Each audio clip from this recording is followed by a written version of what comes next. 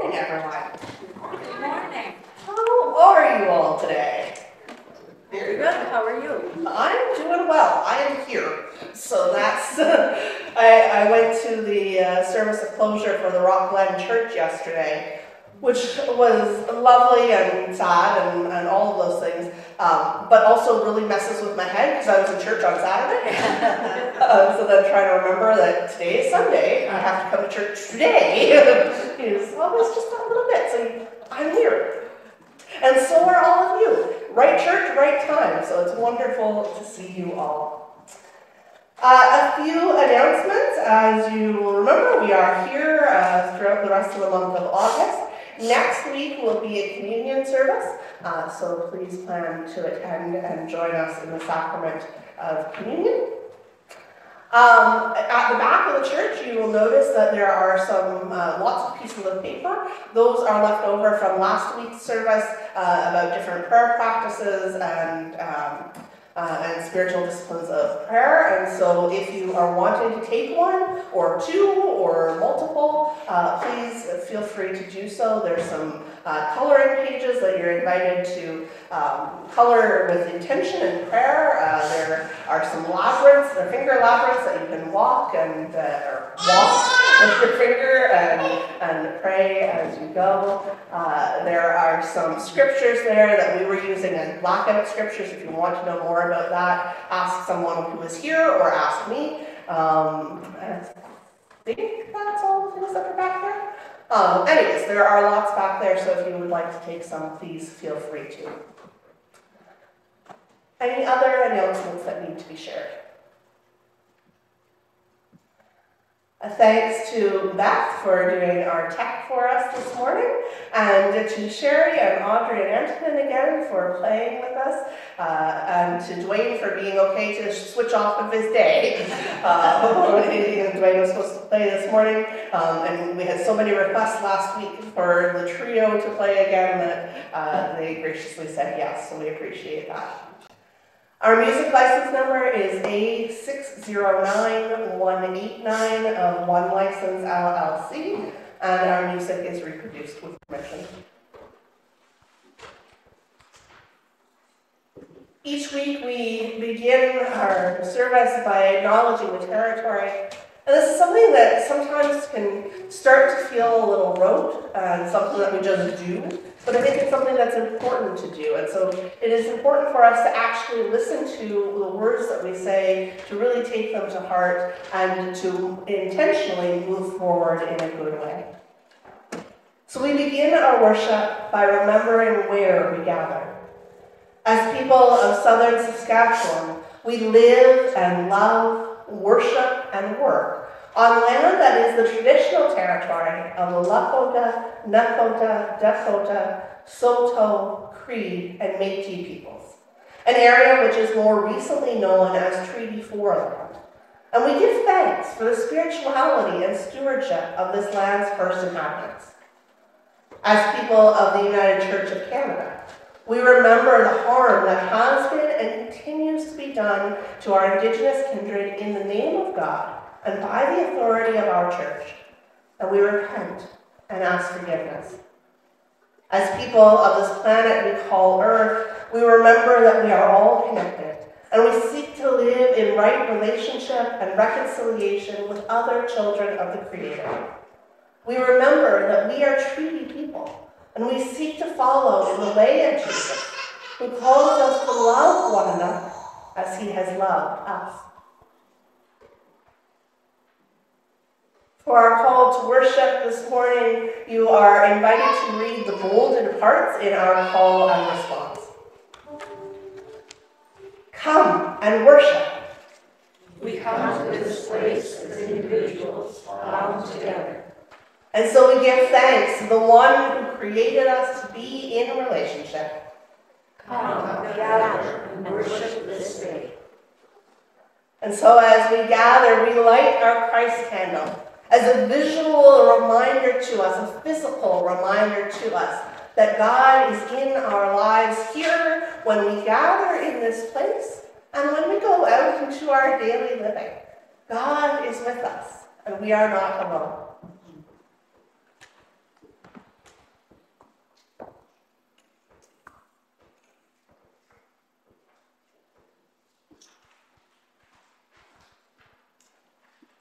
Will you pray with me? Holy God, you have called us to flourish and succeed in community, not isolation. May we see the value of those you placed in our lives and how they encourage us in our relationships with one another and with you. Today we thank you for the gifts of friendship and love, and pray that you would guide us too as we walk together through all our days. Amen. Our first hymn this morning is number 602 in Voices United. That's the Burgundy book in front of you. Blessed be the tie that binds.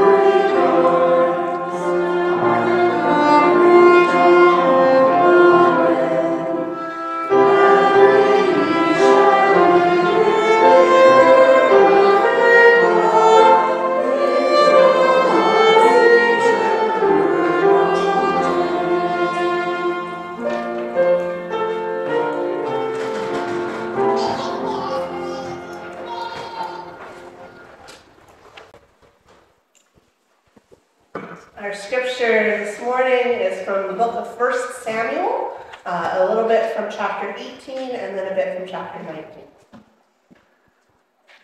When David had finished speaking to Saul, the soul of Jonathan was bound to the soul of David, and Jonathan loved him as his own soul. Saul took him that day and would not let him return to his father's house. Then Jonathan made a covenant with David because he loved him as his own soul. Jonathan stripped himself of the robe that he was wearing and gave it to David, and his armor, and even his sword and his bow and his belt.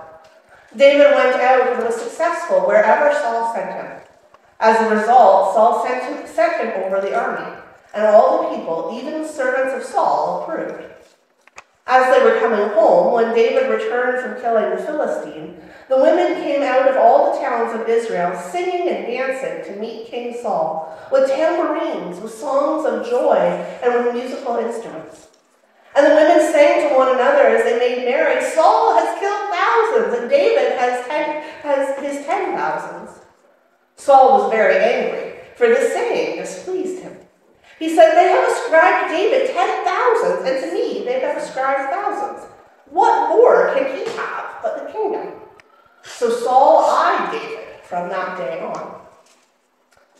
Saul spoke with his son Jonathan and with all his servants about killing David. But Saul's son Jonathan took great delight in David. Jonathan told David, "My father Saul is trying to kill you. Therefore be on guard tomorrow morning. Stay in a secret place and hide yourself. I will go out and stand before my father in the field where you are, and I will speak to my father about you. If I learn anything, then I will tell you." Jonathan spoke well of David to his father Saul, saying to him, "The king should not sin against his servant David, because he has not sinned against you, and because his deeds have been of good service to you. For he took his life in his hand when he attacked the Philistine, and the Lord brought about a great victory for all Israel. You saw it and rejoiced. Why then will you sin against an innocent person by killing David without cause?" Saul heeded the voice of Jonathan. Saul swore, "As the Lord lives, he shall not be put to death." So Jonathan called David and related all these things to him. Jonathan then brought David to Saul, and he was out in his presence as before. Hear what the Spirit is saying to the church. Do you like peanut butter chocolate? Yeah. Anybody else here like peanut butter and chocolate? I'm sorry I don't have any for you. What? I know, right? Wow. That turned ugly fast. I know. I'm sorry. I love peanut butter and chocolate. You know what else I love? Bacon and eggs. Do you like bacon and eggs? No? You like the eggs but not the bacon? Well, you know what? If I have my choice, really I like the bacon more than the eggs. So you know what? I think we'd be a good partnership. You and I can go to breakfast, and you eat all the eggs and I'll eat all the bacon. Does that sound like a fair play? Yeah. That's the really cool thing about having friends. We just heard about two guys named David and Jonathan. And they had this friendship and this relationship that was so close to each other. We're going to talk a little bit more about that. But you know what? Today, we're talking about the E in this. And it says, empowered through spiritual friendships. Do you know why it's really important to have friends? So that you're not lonely. So that you're not lonely. Anybody else know why it's really important to have friends? Help you be a better person. Help you be a better person, right? Chocolate and peanut butter are really good each on their own, right? Bacon and eggs are really good each on their own. You can eat them by themselves, but they taste so much better when they come together, right? Like pancakes and syrup. Pancakes and maple syrup, yeah. What else? Peanut butter and jam, right? What else goes together? What else? Pardon? Cauliflower and cheese whiz. Cauliflower and cheese whiz. Yeah. Ice cream and Coke. Ice cream and Coke. You make a float. Right? All of these things are really good on their own. Nobody's saying that, oh, well, if peanut butter's not with chocolate, then it can't be any good. You shouldn't eat it ever, right? Peanut butter's really good by itself. Chocolate's really good by itself. But it gets even better when they put it together. And I think that I'm pretty okay by myself, and you're pretty okay by yourself. But when we become friends, we bring out the best in each other, right? We help each other to be better people. We help each other to learn more and to try new things, right? My sister's friends, she had never thought that she wanted to go on a zip line. You know, one of those zip lines that goes down across the forest? Yeah. Yeah. Her friend convinced her to do this. My sister loves her zip lines now. But she never would have thought to try that, right? She's trying to convince me. I don't think I'm going to do it. That's okay. But we push each other. We make each other better, right? That's what friendship's about. And I would wager a guess that all of the people here in this building right now would say the same about each other, right? That as we come together and we come to church and we come and become friends, as we sit in worship together, as we sit down around the lunch table together, as we talk things over and we say, well, this is a different perspective than you have, and this is something different, this is what I think, and this is how I believe about something. We make each other better. And that's a really cool thing. The Bible tells us over and over and over again how important it is to have good friends. Not the kind that'll just leave you high and dry. Not the kind that are going to turn their backs on you. But the really good friends. And I'm really grateful that I get to call all of you my friends. And I'm really glad that you came to church today. So So we're going to sing a song about two other friends in the Bible. Their names are Naomi and Ruth. And they became really good friends. One of them, Ruth, even left her home country. And she went with Naomi because she wanted to stay with her. So we're going to sing number 216 in More Voices. That's the spiral bound book. Wherever You May Go.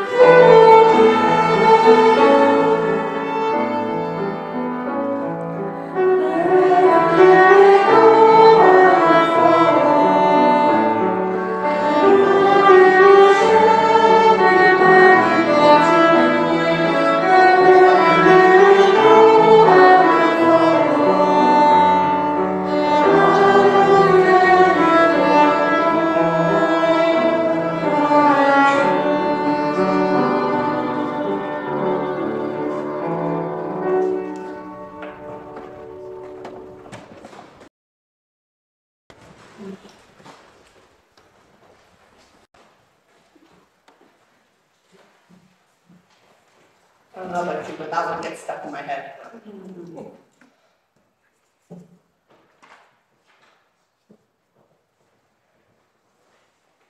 So as I said, we are continuing and drawing near to the end of our series on spiritual practices of discipleship.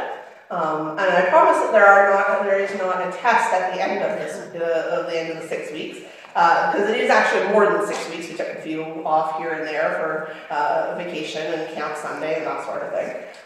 But if you remember, if you draw your mind way back to the beginning of the summer, we started with uplifted by God's love, nurtured through worship, inspired through scripture, transformed through prayer. That's where we got to last week.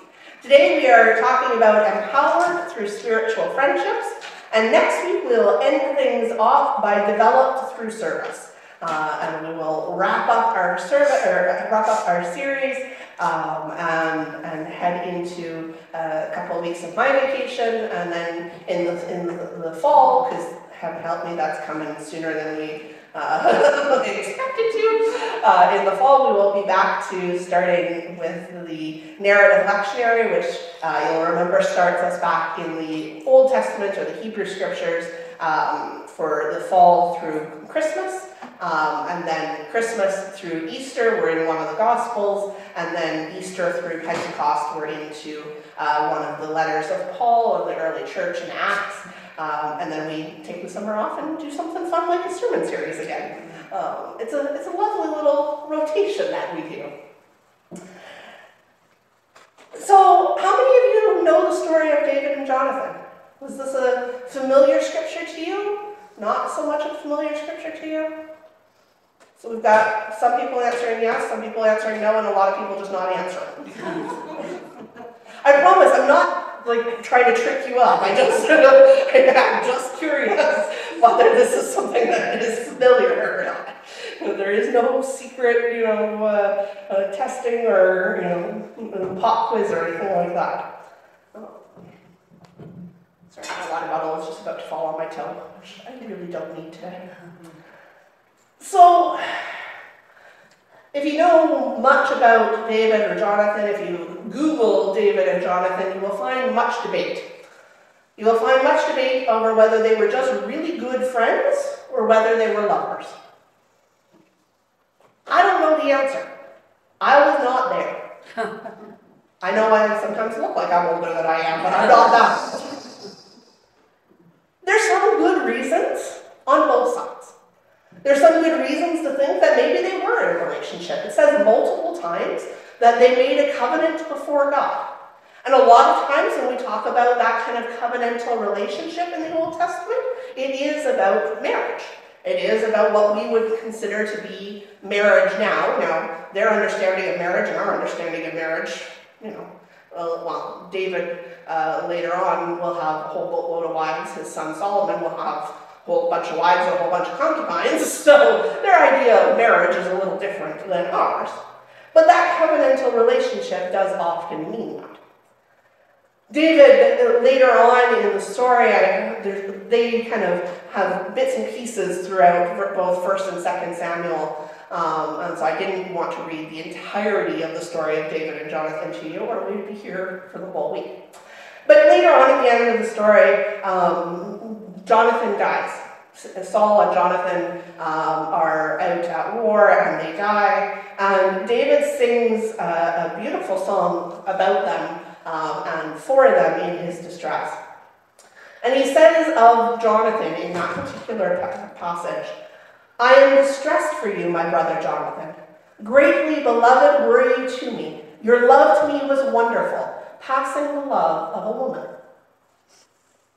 The same word for love that is used is the same one that is used throughout the Bible for heterosexual relationships. We know that there are different versions of love that are used throughout the Bible, and this is that word that is used for relationships that are romantic or sexual of any type. So there's some good reason to think that maybe they were in a relationship in that way. On the flip side, there's also good reason to think that maybe they weren't. Right? Not everyone who has good friends of the same gender is necessarily gay. It is possible to have good friends. Hopefully you have good friends of the same gender, just as much as you have good friends of the opposite gender. These could just be two young men, one the son of the king, one the son-in-law of the king. David marries one of the king's daughters, so they're brothers-in-law. Maybe it's just two young men who are finding their way in the world and who are supporting one another through what can be sometimes tumultuous happenings of a royal court. Right? There's good reason to say that maybe they're just friends. And at the end of the day, you can fight back and forth about it. And there are maybe particular points that you want to make that, yes, it is important to know which side of the line they fall on. But at the end of the day, for today's topic, it probably doesn't matter that much. I wanted you to be aware of the discussion. I wanted you to know that, there's fun things to learn about this story, and to go out and to learn more and study more and see what you think. But it doesn't really matter whether these two were in a romantic or sexual relationship or a platonic friendship. Because sometimes your best friend is your significant other, right? Sometimes the person that you say is the best friend that you have in this life is the one that you love. And sometimes that person is someone else in your life. Sometimes your best friend is someone else. Maybe your spouse spouse or your significant other is really important to you, but the one that you would say is your best friend is someone else.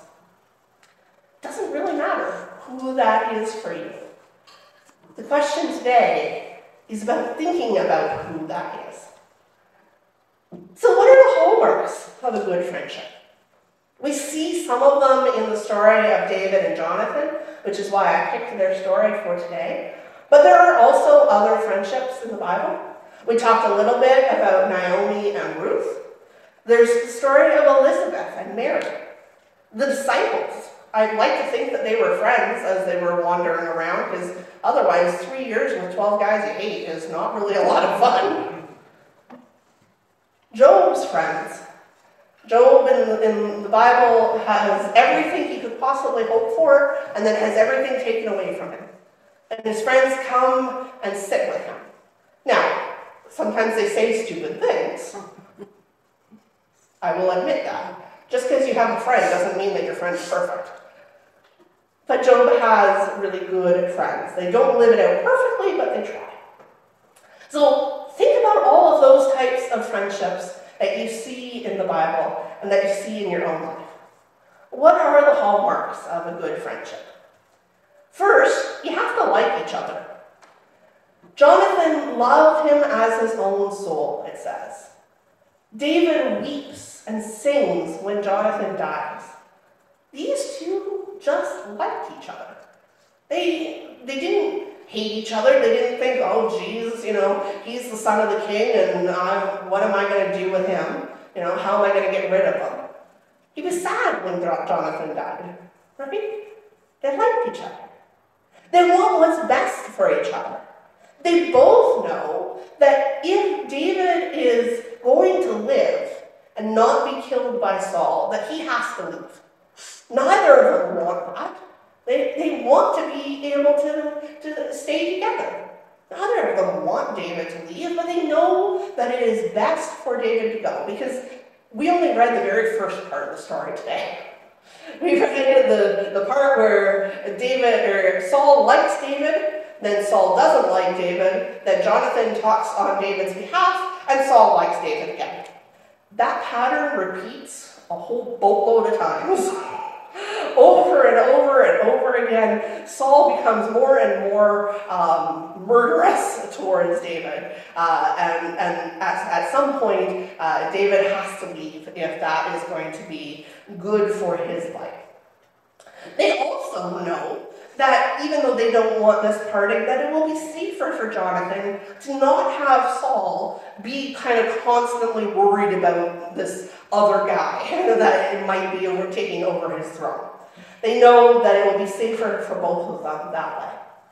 And so they want what's best for each other. They trust one another.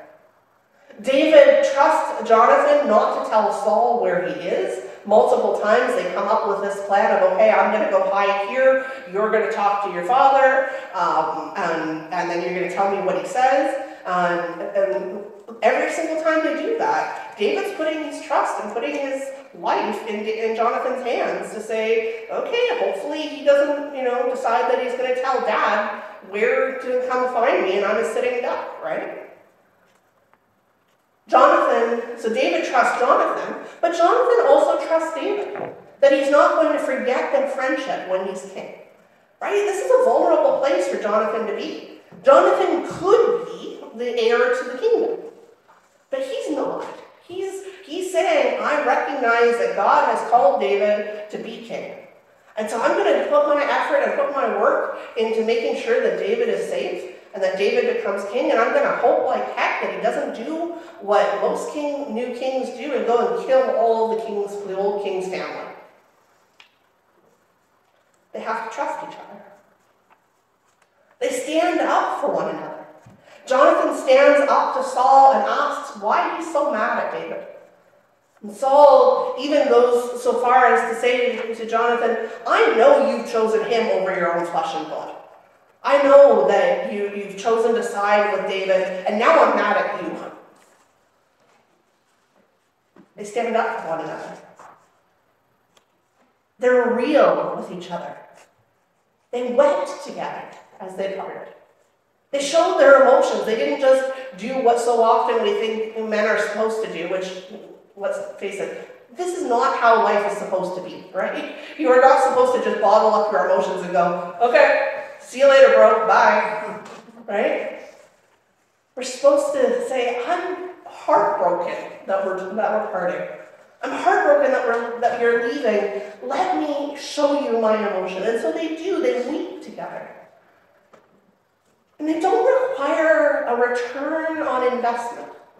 Right? David cares for Jonathan's son long after Jonathan has died, when there's no way that Jonathan can repay him. So David becomes king after Saul dies and Jonathan dies in the same battle. And David becomes king and he does a whole bunch of other things. And then one day he realizes, wait a second. I haven't done, as I said, what other kings often do and just go and kill all of the previous royal family.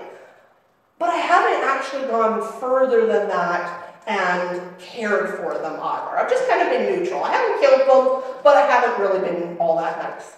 And so he goes and he says, is there anyone left of Jonathan's line? Is there anyone left that I can care for and show my love of their father, grandfather, whoever? And so one of Jonathan's sons, who was 5 years old when Jonathan died, is left and comes and sits at David's table, at the king's table, for the rest of his life. David doesn't have this sense of, okay, well, our friendship was good while it lasted, but now that he's not here, there's nothing I can get out of him, so we're not friends anymore. He cares for Jonathan's family. Those are some of the hallmarks of friendship that I can think of and that I see in the story of David and Jonathan. I imagine if you think of the other friendships in the Bible, that you can see those same hallmarks throughout. And I imagine, hopefully, that you can start thinking about some of the people in your own lives who fit into those categories for you. Who do you like? Who do you want the best for and wants the best for you? Who can you trust? Who stands up for you and who do you stand up for? Who can you be real with? And you don't have a transactional relationship with, just a pure friendship.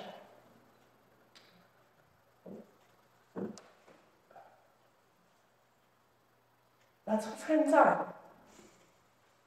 And I think it's important to think about our friends every once in a while. Not just in a passing, oh, I haven't talked to so-and-so in a while. But a sense of actually thinking about why you are in a relationship with them. Why are they your friend? Now this says empowered by spiritual friendship. So what's the difference? Spiritual friendships are those friendships that, as well as being all those things listed above, allow and encourage and help you to grow in your faith or in your spiritual life. They may be the person that you can call and ask for prayer when you need it. It may be those friendships around the lunch table after church that you call that call you to live out your faith in tangible ways. It may be that friend that has a different faith than you, but by sharing yours and them sharing theirs, you help to clarify your own. Could be any other number of things. These spiritual friendships empower us as disciples of Christ and as human beings. They build us up, lift us up, and strengthen us for the journey ahead. So I'm going to give you a little bit of homework today. I know I said there was no test. I didn't say there was no homework. And you can, I won't be checking to see if you did this homework, so you can choose not to do it if you want. But my hope, my suggestion to you, is that you take some time this week to write a letter, or draw a picture, send a text or a card or flowers or make a phone call to the person or multiple people that are your friends. Tell them Thank them for their friendship. Tell them why they mean so much to you. Actually have that conversation. Because I think, I don't know about you, but I will say for myself that sometimes I take my friends for granted. Anybody else feel that way? It's kind of one of those, well, we catch up when we catch up, and if we don't catch up, well, we'll figure it out eventually. Right? I sometimes forget to tell them how much they mean to me. And so my encouragement to you is that you don't take after me. You take that opportunity while you have it. Because we are not meant to go through life alone. Over and over and over and over again throughout Scripture, we are told that a good friend is a blessing. So may you find that type of friend. And may you be that type of friend that is a blessing to you and to others. Amen.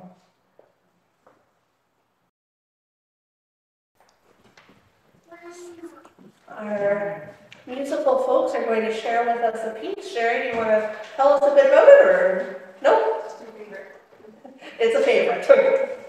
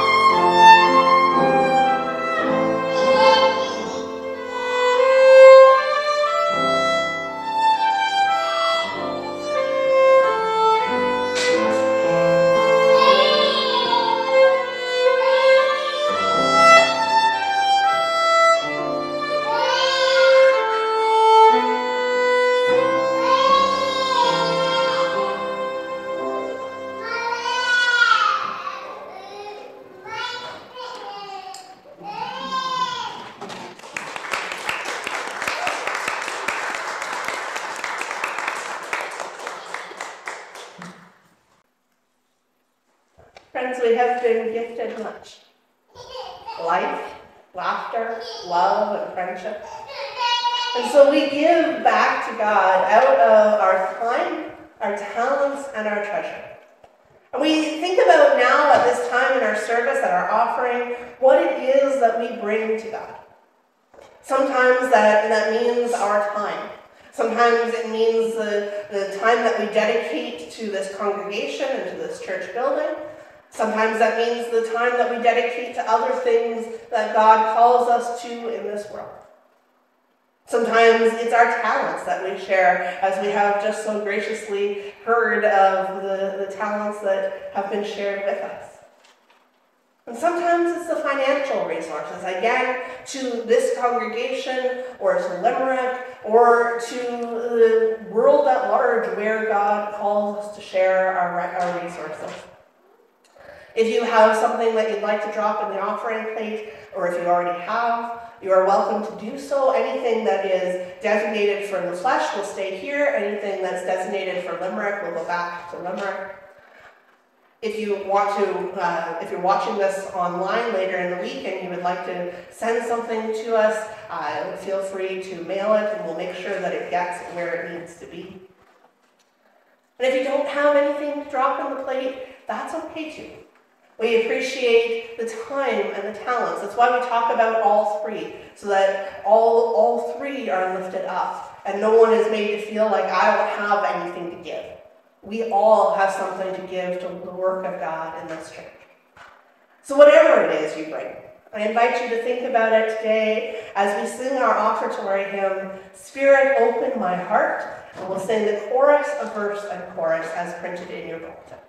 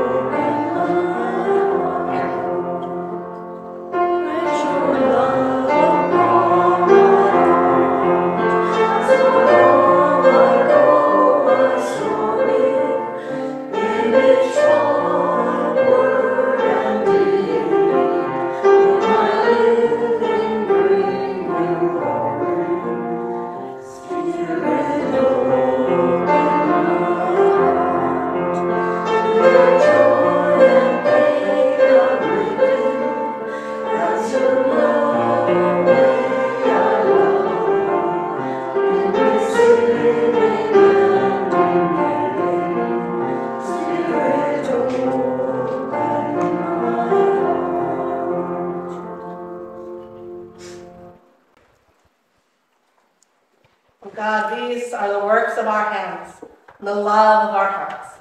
We ask that you accept and bless the gifts that we give back to you now as a token of the love that we have for you. May they be used to further your work in this church and in the world around us. Through Jesus Christ our Lord, we pray. Amen.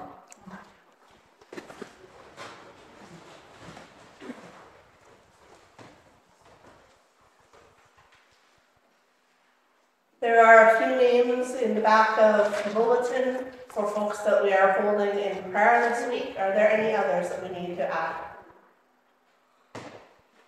I would like to ask for a prayer of blessing for Kathy and John as they got married in Newfoundland this past week.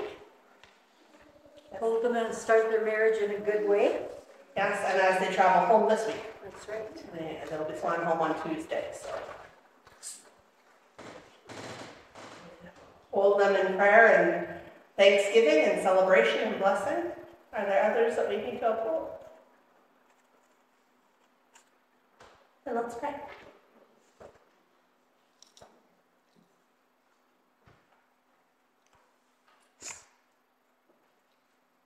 Loving God, you seek to be in a relationship with us, reminding us again and again that we are not meant to be alone. That we are meant to have friends and family around us. That we are meant to be in relationship with you. And so we come today as individuals, bound together as a community. We come with individual prayers and joys and concerns. We come as communal prayers. We come with those things that are on our collective hearts. And so we pray in thanksgiving. We pray that your blessing might be upon John and Kathy as they start their married life together. That they might know joy as two become one. We pray the sorrows that are on our heart. We pray for those who are listed in our bulletin. We pray for those who are on our own individual hearts, asking for your peace. Most importantly, your presence and your love.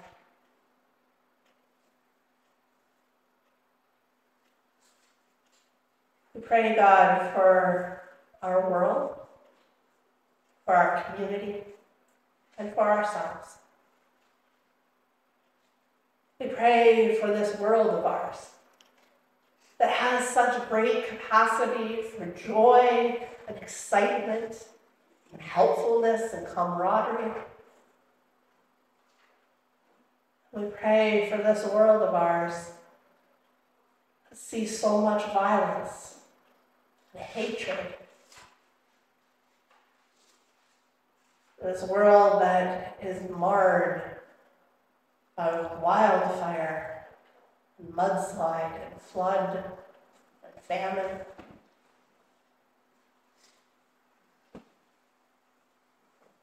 We pray for our community, for our neighbors, for our friends, and even for those members of our community that we might not like very much. Because you call us to be good people in relationship. You call us to stretch out the hands of forgiveness, the arms of love. And we pray for ourselves. Each of our lives, God, are different and yet similar. And so we pray for the particular needs, desires of our lives. We pray in celebration and thanksgiving for the joy we hold. We come openly sharing our hearts as they fill with sorrow in those moments that are heartbreaking for us.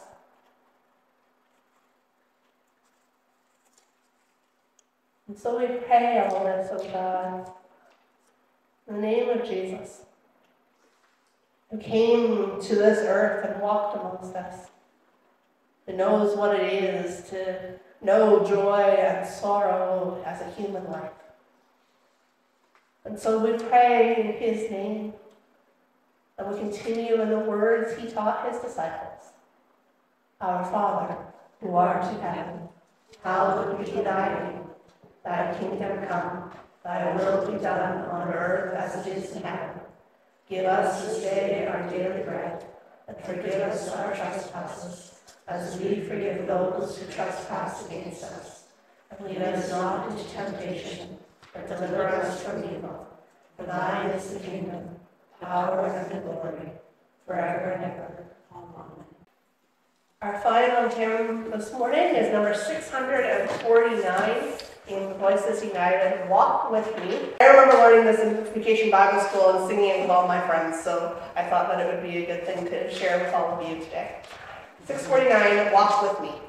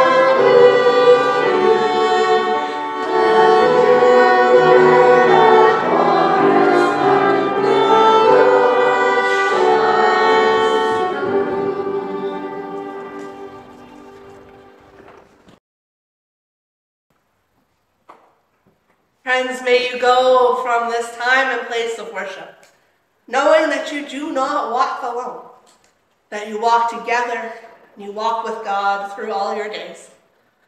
And so may you go with God's love and blessing this day and always. May God bless and keep you now and forever.